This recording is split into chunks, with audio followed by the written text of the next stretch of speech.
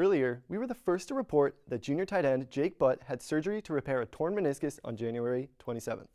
Sources close to the football team said that this was his right knee, the same one that Butt suffered an ACL-MCL tear in just last February.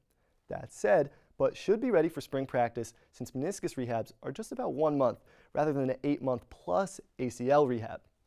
The menisci are cartilage shock absorbers in your knee. The ACL and MCL, though, those are ligaments. They attach bones together for movement, and that makes them much more important for supporting and moving your knee. To repair the ACL or MCL, surgeons use a different piece of tendon from the knee or thigh. The meniscus tear, though, just gets sewn back together or removed, and that's it. Butt is looking for a breakout season after catching 21 passes and 2 touchdowns over 10 games last season.